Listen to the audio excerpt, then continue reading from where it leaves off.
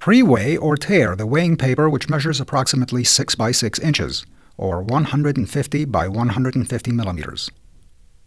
Place the hardened, demagnetized steel block on the weighing paper with the bushing on the block at either side of the hole. Pour the metal powder test specimen, obtained in accordance with MPIF Standard 01, into the bushing slowly and carefully, filling it to 3/4 of its height as indicated by a ring on the ID of the bushing. With downward pressure on the bushing, slowly slide the bushing toward the hole while twisting it, and continue until the bushing passes the hole. Stop, and again with downward pressure on the bushing, slide it straight back over the hole to its starting position.